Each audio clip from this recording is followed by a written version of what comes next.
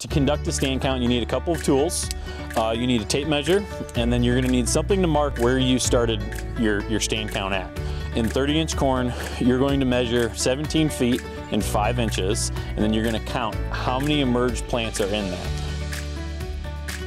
And then with my knife, I'm gonna mark off where to start counting.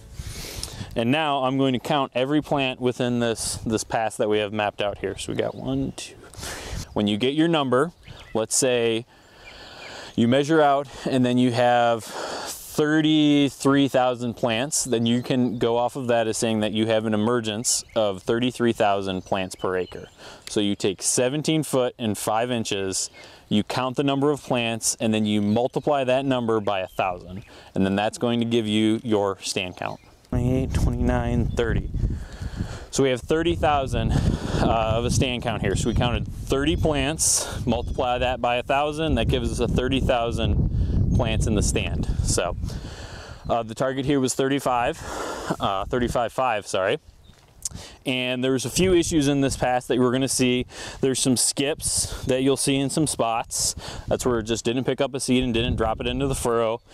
And then there's doubles. It's also important when you're doing the stand count, make sure that you're evaluating where those skips are and where those doubles are, so you can see if you're seeing a pattern across your field. We showed you how to do the old method. That's how, when I was a crop scout a long time ago, that's how I would take stand counts looking at fields.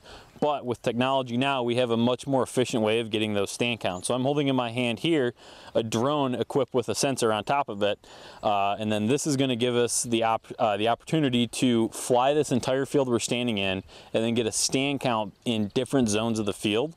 So based off of that, we're going to be able to make different management decisions going into the year. So although people like to evaluate their based off yield zones and things like that, it's important to remember that stand count is very important, because at the end of the year, those plants standing, that's going to produce an ear that we're going to harvest, and that's what we need to be looking at when we're making these management decisions.